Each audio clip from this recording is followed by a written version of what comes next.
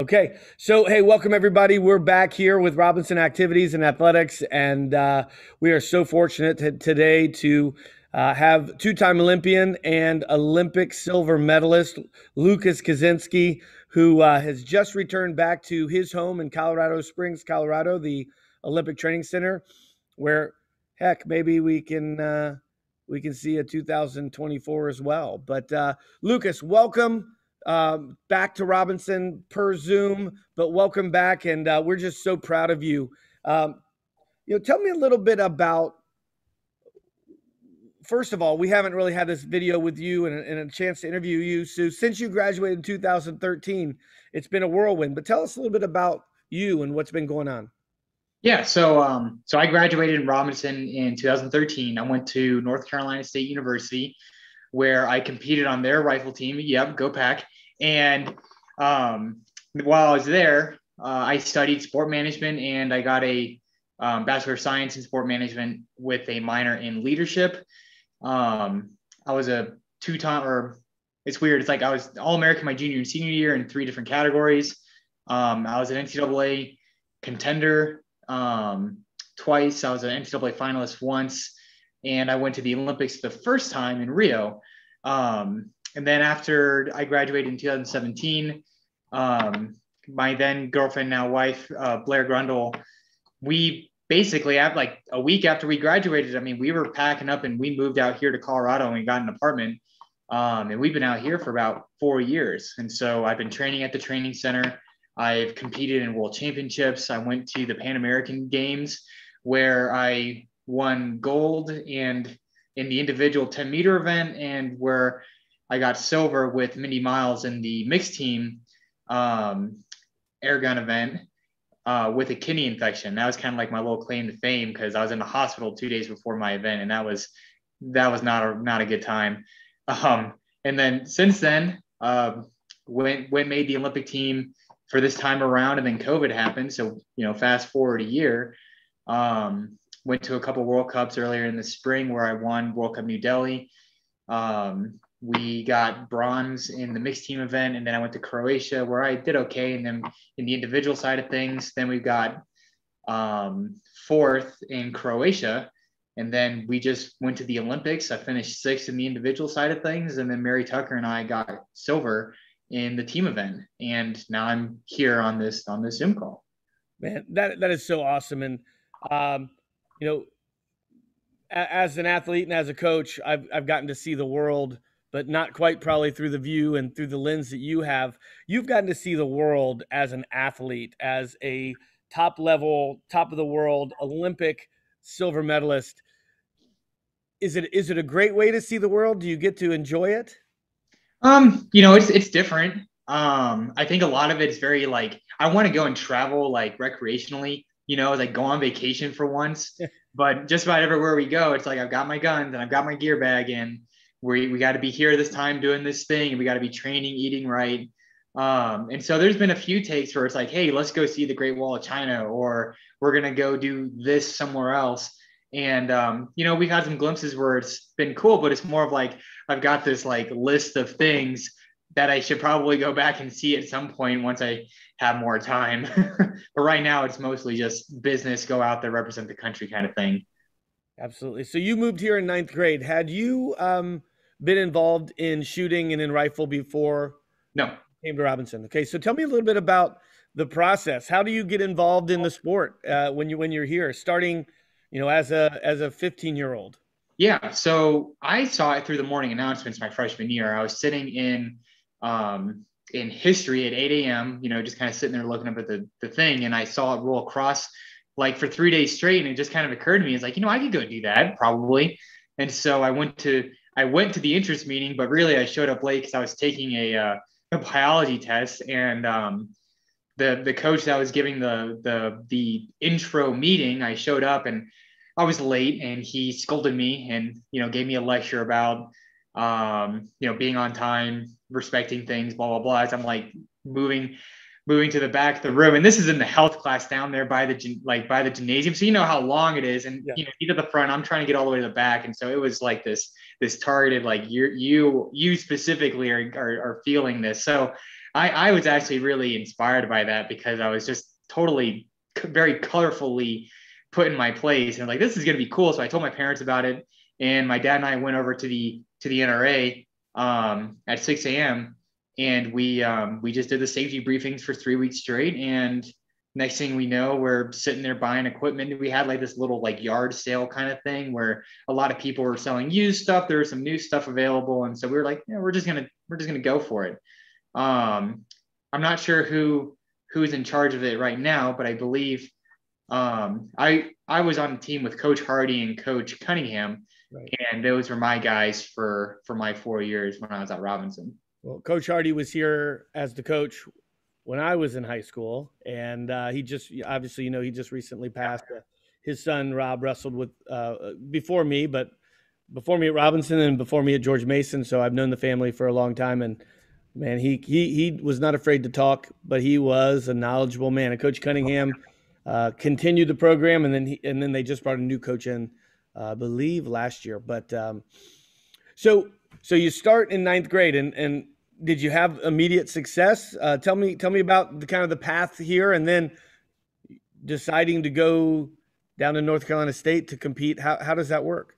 Yeah. So the way that somebody could get an athletic letter in rifle at Robinson was out of a 300 shot score. So it's 10 rounds in each position. And so the high school league uses this as their course of fire. And you needed a 250 at the time to letter. And up until the day of the winter sports banquet, I hadn't shot that score, and I shot it that day. And so the coach is like, yep, we're throwing you in there. And so I got my letter the last day that I could my freshman year of high school. And that so if that tells you anything, I was really not that great. But between the summer of my freshman and sophomore year, my dad got deployed to Japan. And we kind of sat around and talked about it. Like, do you guys want to keep pursuing this? And I was like, yeah, I do, because it's fun. I'm having a great time. And so we ended up buying like a better suit, a little bit better equipment. And then things just started kind of coming together and clicking, and I started learning more about the sport.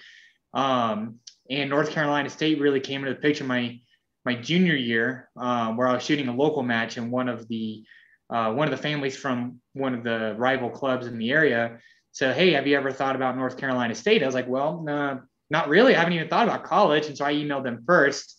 And I kind of went on this whirlwind of other schools and looking around, but NC State wanted me, and I saw a lot of potential there. And so I decided to head on down there and become a member of the Wolfpack. It's fantastic. And so 2015 happens, and you obviously had to qualify for the Olympic trials, and then you make the team, which, you're well known here in the school as one of our first Olympians, between Rob Musio and a couple of our other track folks. We've had a few Olympians, but you're up there. Tell me about that experience, and then if you can, link it to this last one, and obviously you come back and you're a medalist this time. Tell me about the difference between the two events.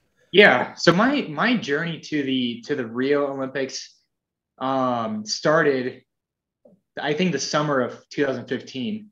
I had a pretty poor year in college. Well, I mean, it was fine objectively, but I wanted more for myself. And so I really started looking at different ways to train and to commit to the sport. And at the same time, I became precancerous with melanoma. And so I had some moles removed. They were all benign. But I was like, okay, so I've got this huge long incision in my back, and I can't train, I can't work out or anything. So I decided to work on mental management, and I did a lot of studying. Come around to fall semester, it occurred to me, it's like, I'm a junior in college. I've got 2 years left. I need to make the most of this time. And it was literally one match after another. I was pouring my soul out there, but it wasn't just me. The team, the Wolfpack, we collectively started shooting a lot better.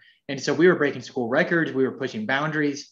We all of a sudden we went from, not really a relevant program to contenders in the NCAA in a couple of weeks. And we took the whole thing by storm. We showed up to win an air gun, which was the first part of Olympic trials, and I was really out there just to prove something, and it's be like, I'm the guy from NC State, leading the program, and I made every final, made every open final and every junior final, and I won every junior final. I got eighth in the first open final, third in the second, and then I won the last one, and I ended up putting myself in contention for the Olympic team slot. And so I asked the national coach, I'm like, okay, so what's the deal? Like, what do I need to do from here? And he goes, well, we need to get you an MQS, which is the minimum qualifying score just to go to the Olympics. I didn't have that in air gun. I got it in small bore the year before, but I didn't have that for air gun. So that meant I had to go to Thailand in the middle of our season. And so what ended up happening was NC State at the time was a part of two collegiate conferences. And the first one, the Great American Rifle Conference, we had our championships where we got third. I finished in the final and fourth. And that was probably our best finish in the conference ever. And the next day, Keith Miller, the coach, and I, we got on a plane in Memphis. We flew all the way to Thailand, Bangkok, Thailand. The next day, I shot my match. I got on the plane that night, flew all the way to Charleston, South Carolina to shoot the Southeastern Air Rifle Championship, where the next day I got up, shot my qualification score, and won the final. Then 3 days later, we find ourselves in Ohio going to NCAAs. And that's where I shot I tied the school record at the time, and I got fifth in the final after being halfway around the world and back in about 2 weeks. And so it was kind of a whirlwind, like, yeah, this is me doing my thing. And then I was able, with all of this, I went to Olympic trials in June, where it was kind of the same thing. It's like, I'm out here going to prove myself. And I had the high qualification the first day. I finished in the final and third, and I got more points for that. And I didn't look back. I was on the team in the middle of the match. On the third day, right after qualification, I got congratulations from the CEO, from the national coach, our high performance director. They said, congratulations, you are mathematically on the team. We got to get you squared away. And at that point, Rio at that time didn't really mean like the Olympics to me. It was more of like, I'm here to prove myself. And then I proved it at trials. And so fast forward to the Olympics, there I am. And I'm like, I did not prepare for this at all. I'm like not even not even ready for this. And so I did okay. But it was definitely motivating. Like by the time I finished my match and I looked up at the screen, like, yeah, I'm in 22nd place. I'm going to go to Tokyo. I made that decision by the time I made it back to like walk around to go see my family after the match. And so these last 5 years has been far more targeted towards like the Olympics and what the Olympics mean, that individual pursuit and taking care of like mind, body, and soul things, like more working out, more physical therapy, equipment stuff, just getting smarter with things.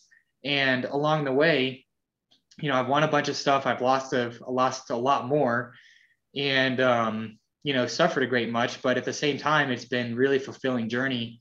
And when I got to Tokyo, like, yeah, there's stress and there's anxiety and there's a lot of pressure, but it really became more of like, this is the accumulation of what I've been doing for the last 5 years. And I'm just going to go out there and be the athlete that I designed myself to be. And that is somebody who's, focused around being okay with the system that I made. And when I went out and shot the match, I was second in qualifying in the individual side of things. I got sixth in the final. And I made a point of this because I am really happy with how I finished in the individual side of things. I turn around when they make us walk away from the final one at a time, and leaving sixth place, I made a point to smile and wave to everybody because, like, you know what, I am good at this. I threw up a good fight, and it was a hard final, and it was a good time. On the other side of things, Mary Tucker and we both finished in sixth in the individual side of things. I shot 1/10 better than her in qualification. She also got second overall in her qualification, and so we were out for blood. It's like, we are going to go and prove something today. And that's what we did. And we just poured our souls out there. Like, the qualification was turbulent at best, but we did the job, and we made it to the gold medal round where we threw our hearts out there, and we were only shy just by a few points. And so it was a good time. It was a fulfilling time. And I got to walk away with a little bit of hardware. You don't happen to have it right there with you, do you? I do, actually. Yeah. I figured it. Show it to us. That's amazing. It's just so beautiful. And man, I'm so in awe of your story, and the fact that you married a Robinson Ram, you're a Robinson Ram, and so really besides rifle that you had starting your freshman year, um, tell me a little bit more about your experience here, and um, I'm an individual coach, right? I'm a wrestling coach, and so I understand the kind of the mindset of that. But tell me about your experience at Robinson. Um, I guess my freshman and sophomore year, I was really just big into shooting stuff. Um, and when I was a junior, I signed on and did the Air Force ROTC program, and so that was something I was kind of dabbling with, was the military stuff. And so when I was pursuing what college options I wanted to look at, the Naval Academy was really big for me. But for medical reasons, I was disqualified, and so that kind of put me on the path towards NC State. So, but while I was there at Robinson, I was really big with well, I mean, that was pretty much it actually. I was Mrs. Higginbotham's student aide my senior year, and so that was a good year to spend with her. Yeah, Um, she was just one doing of the best. note running and everything like that. I mean, we even just hung out and sat there and talked all the time. I mean, that was great. Phenomenal. And so, um, you met your wife here at Robinson, I did. or were you dating her here, or did you figure all that dating thing out later? Yeah, we started dating sophomore year. We had the same history class with Miss Loudermilk. And so we were just kind of hanging out. And as time went on, we kind of started looking at colleges and looking at things. And it's like, do you want to try the long distance thing? And we're like, yeah, sure. And we were only, I mean, she went to Mary Washington. And so that was only about 4 hours away from where I was. And so as we kind of progressed through college, we found time for each other. And then junior and senior year, we really spent a lot of time at each other's schools in our free time, or like when I was in the off season in the spring, I would make time to go up there. And that's pretty much what we did. And then when it came around to graduating, um, this has already been almost a year after the Olympics. I got a phone call from the national team saying, "Hey, do you want to be part of the resident athlete program?" And I asked her, like, "Do I have to live there? Like, can I live in town?" And they said, "Yeah, that's your choice." And so I asked her if she wanted to take a chance on going to Colorado. And what ended up happening was we both graduated. I flew to Germany to go shoot a World Cup. She was moving out of her school. And when I flew back, the next day, literally, I threw my Jeep full of stuff and I drove up to Virginia. My dad flew in. We got a trailer. We went to her house. We threw all of our stuff into the trailer, and we were gone the next day, headed west. And so that was kind of where things were. And then after a couple months living here, we got an apartment north of town. And then after a couple months, I proposed to her, and then in October of 18, we got married in Chantilly, Okay, or in Centerville. Sorry. that's a fantastic Robinson, love affair, and you have that to fall back on. Um, so being on the world class athlete program in the high performance area and living in Colorado Springs, how has that raised your level being around it every day and being a part of the program in Colorado Springs? Because I mean, what a beautiful place to live, first of all, but also you're at the Olympic Training Center. So tell me a little bit about that. Um, so the environment's really good. Like the altitude is helpful. It's dry, and so we actually get a little bit of benefit with the equipment and how it performs, like the guns and the suits and everything.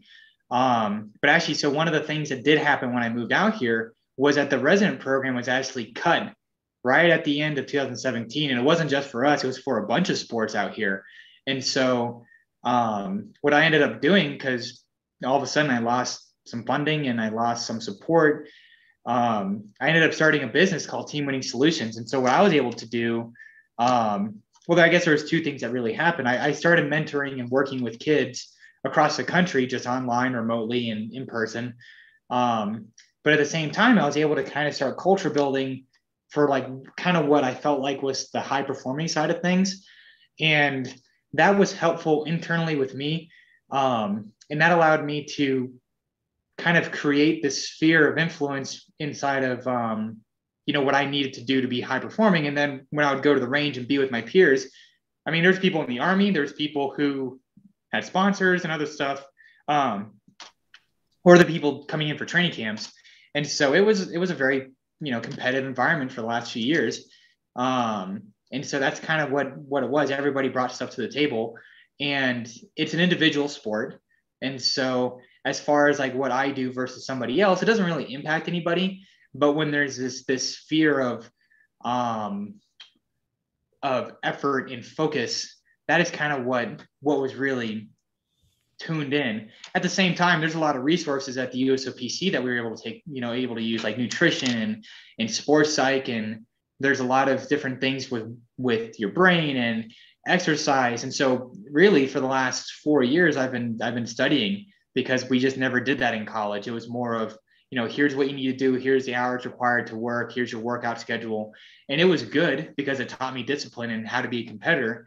But when I went to the Olympic Training Center, it was more of, we're looking under every rock, and we're going to turn every stone, and we're going to figure out what makes you click. And around 2019, I really started putting together this firm system in the beginning of the year. Went to Beijing and finished 16th, and that was a big plus for me. And then I went to Pan Am's, won Pan Am's, and after that point, it was just, we're going for it. And I've been using that for the last 2 years.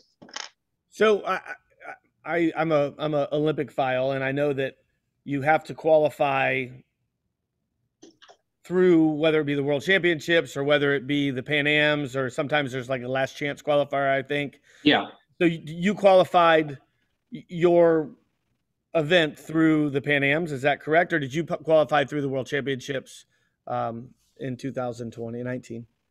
So I earned a quota in 2019, but the way that we decided to allocate the quotas was actually based off of a pure trial system in the United States. And so what this means is all of us went out overseas and we got a bunch of quotas and whatever, but they weren't our quotas. They were for the country. And so I got my quota in July of 2019.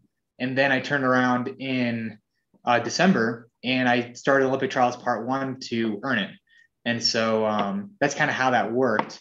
And each quad's a little bit different because there's usually like some kind of theme or some, internal stuff that drives like how that works. And it's depending on the sport too. Because I believe like sports like swimming and track and field, it's pretty objective. Like just here's all the spots and you're going to go and do the thing. And for shooting domestically here, we've got a pretty competitive team. And so it made a lot of sense at the time to do a trial system. We did that last time as well. And so we got one of the up and comers, Ginny Thrasher, and she ended up earning a gold. She's from West Springfield. And so she was able to do that. So that's how we've been running our trials and how we made the team. And so I started in 2019. We had a second half in February of 2020. And I was on the team from February of 2020 up until last week. And so we knew pretty early that we were on the team relative to other sports like, gymnastics and some of these other teams pick fairly close to the games. We picked ours far out. Awesome. So I'm jumping kind of back and forth on some questions here, but for Robinson students who are considering rifle or basketball or wrestling or lacrosse or whatever it might be, you're the best of the best right now, right? What's some advice that you have for them and your high performance? So talk to me, your advice for a kid who's interested in high performance. The biggest thing is, well, there's two pieces. And the thing is that it's probably not much different than what a lot of high school and, club coaches say, but kids don't really seem to resonate with this, is you got to give it time. Like it takes a genuine amount of time to do the craft. I mean, if you play any of these skill sports that require technique, like, golf, bowling, whatever, there needs to be time around and studying of the movements and everything, whether it's wrestling, football, basketball, soccer that require a lot of physical conditioning, there has to be time behind it. And so The big piece that comes with that is, well, when kids are in high school, they've got a lot, these kids have a lot going on. They've got, their high school stuff. A lot of them are doing AP, IB stuff, trying to figure out what they're going to do for the rest of their lives. But when we're talking about sports in that critical high school time frame, it requires time, and it doesn't need to be like an intense, like this is my entire life kind of time. It's more of it's understanding, and this goes into my second point of just learning the skill and the sport that's required to do well. Have that understanding so you just spend the time well. There's no correlation between how much you work out and how much you perform, because there needs to be rest in there. There needs to be recovery. You got to eat, you got to sleep, you got to have balance. Emotionally, you got to be happy and enjoying it. And so there's got to be balance with this whole thing too. And that comes through understanding. And so when I'm talking to a lot of these high school kids, and I work with a lot of high school kids too, the biggest thing that I promote is just study the craft. Bruce Lee has this quote out there, and I'm going to butcher it, but the basic premise is the true masters don't really care what the outcome is. They're there trying to make sure that they're the best at the craft. And there is a difference there. The best fundamental athletes in the world are usually the most consistent winners. I mean, look at Tom Brady. There's no, I mean, that's not a fluke. I mean, that guy is the best quarterback of all time. And you see that through leadership. You see that through how he's, calling plays, whatever. He just understands the sport and himself really well. And he's had a prolonged career and a really good one. And so that's kind of what I want to tell kids. And that's what I do tell kids a lot is, you got to take time with it, and you got to study and be okay with whatever is going to happen. I mean, I lost a lot of matches. When I was coming up through the Olympics the first time, when I made the team, I wasn't even listed in the article explaining what the event was. My name wasn't even up there. Let alone being a favorite or somebody who's even a contender. And that's just because my junior athletic career was really subpar. I really didn't start blossoming until I got to college. And even then it was kind of mediocre. And so it takes time. It takes a lot of time. And there's that rule of thumb of 10,000 hours or 100,000 reps, give or take. I mean, that's pretty true. And when you look at the scope of things, like 10,000 hours of just sport related stuff, I mean, that's a long time. That's well beyond anybody can do in high school or middle school or even before then. It's okay to pursue this stuff in college as a club or as an adult as a hobby if you enjoy it. And there's been a lot of stories about people who, in their mid-20s who didn't do anything in college, who do end up on the World Cup circuit or in the Olympics or whatever. And so that's entirely that person's timeline. That's their choice. So cool. Oh man, I'm so in awe. And obviously you've gotten to where you are, the physical piece, the mental piece, the emotional piece. Sounds like you have great balance in your life. You did talk about the enjoyment piece, and I'm jumping back to 2016 and 2021 here, the Olympic Games. Did you guys get to stay in the village? Tell me about the Olympic experience. yeah. Not just you've made the team, you compete for the team, but obviously being a part of Team USA has an aura, an amazing experience. Talk to me about that.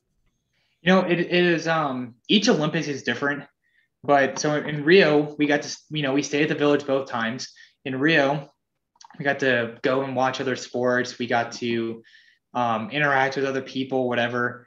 We got to explore Rio, and that was really cool. Rio is a pretty beautiful city at night. And that was just perspective changing. I mean, that was really cool. It's like, here we are at the Olympics, and we get to see and meet and interact with all these great people. This time around, it was a little bit different. We stayed at the village, but we're really confined to our teams. And so the shooting sports really hung out together. And like we were all interacting with one another at the dining hall because That's probably the safest place to be, though, right? The shooting, people don't really come into the shooting place because they know that you all carry weapons. oh yeah.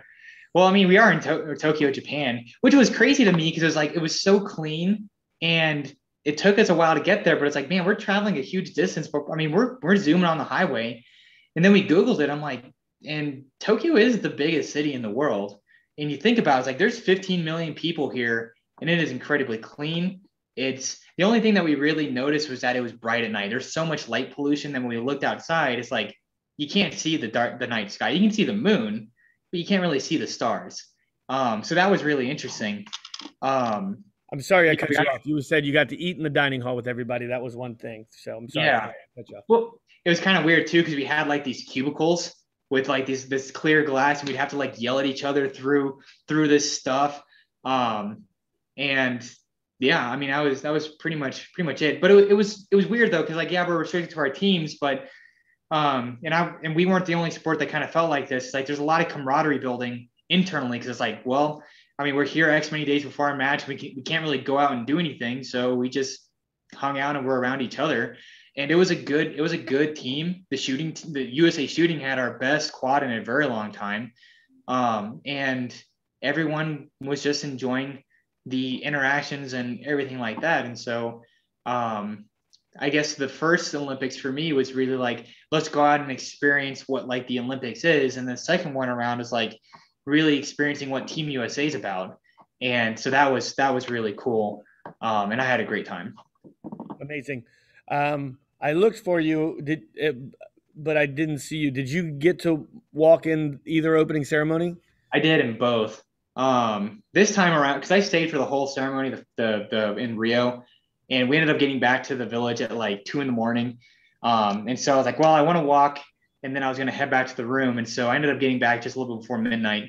But both of those were just kind of surreal events where it's come in and this is the beginning of the Olympics, and you have all these nations coming together to, throw hands and compete. And it was really just a really cool thing. The stark contrast between the two was when we were in Rio. I mean, there was I think it was like 40,000 people or something. Like it was just absurd, just how big the stadium was. And in Tokyo, it was absolutely empty, and so we were very quiet. And so there is a very weird energy with that one because the first one's like, oh, loud, we're team USA, we're screaming and chanting and running around and stuff. And we rolled into the Tokyo opening ceremony, and it was very much the opposite. It was very calm and tame and controlled, but kind of fitting for the circumstances with COVID and the culture there of respect. And so it was very unique and different. And so yeah, I mean, it was just pretty surreal. So surreal, but also what an honor to be a part of that, and what an unbelievable, incredible accomplishment for you. So going back, high school time, you've talked to us a little bit about how to get started. You talked about your experience here. Do you have anything else for us? This is our 50th anniversary of Robinson this year, which is a pretty cool, a different type of thing. Do you have anything else for us in Yeah. whether it be college, high school, anything, shooting? So and what is there like 4,500 students now at Robinson? A little bit less than that, but we're about 4,000. Yeah. So I mean, there's a lot of people there, and something that I kind of felt like in occasionally that I kind of went through when I was going through was kind of feeling like I was a little bit like alone and lost, and I didn't have like that kind of coverage. And but part of like most of that really was just me not reaching out and asking questions. Like when I became a senior in high school, I was in the upper part of the ROTC program. I got involved with the sub school 11 people with Principal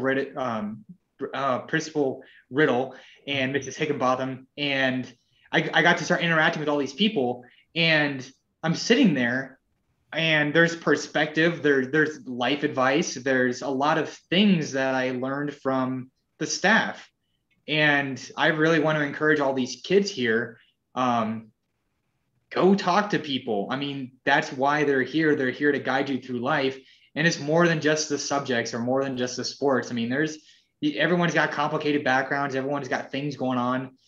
Who cares? Like, just go talk to people, make time for it, stay after school, whatever, get involved with a club. It's a big deal. And when I went to college, I didn't realize this is like life hits you in the face and you got to get going. And, I was fortunate enough to have some skills in the support structure, but, for everyone that's there right now, take the time, make relationships with your teachers, ask them questions. And that becomes a really important network later in life when you come back, whether to visit or even if you're just having a hard time in college or later. It's like, these are people who are here to help you. Specifically the Career Center, please. I did not use that nearly enough. Because if I did, I probably would have applied to another dozen colleges and, maybe my career would be totally different. Instead of wearing red, I probably would have wore blue. I have no idea. So that's really what I want to throw out there to all you kids is really get to know your teachers, interact with them, get on the same page, ask them questions, share your dreams with them, because a lot of them would share in those aspirations, have, tips and tools on how to get there, whatever. It might even change what classes you take the next year. So ask questions and really get involved. Great advice. I was just at a administrative summit, and very much similar to what we talked about. Sometimes it's not the X's and O's or the ones plus twos. It's those relationships that you're building. And you said you might have, you instead of wearing red, you could have worn blue. But the coolest part is that you got to wear the red, white, and blue. You got to represent, in my opinion, and hopefully everybody who's watching this, the greatest country in the world. And we are blessed and happy that you get to, we get to say that you're an alumni here and that, you're a part of our world and being a Ram. Where can we follow you? What's next for you? So I am headed to USA Shooting Nationals in October, and then we are starting the next quad. Well, not really starting. We've already started the next quad. And so I'm going to be going to Europe for a World Cup final. It says Azerbaijan, but I think they're looking at changing the venue because of scheduling and whatever. So I'm going to be somewhere in Europe shooting the Champions League match. And so, I mean, if you guys want to follow me on Instagram at Lucas Koz USA, Lucas KOZ in the middle, USA, I mean, feel free to tag along.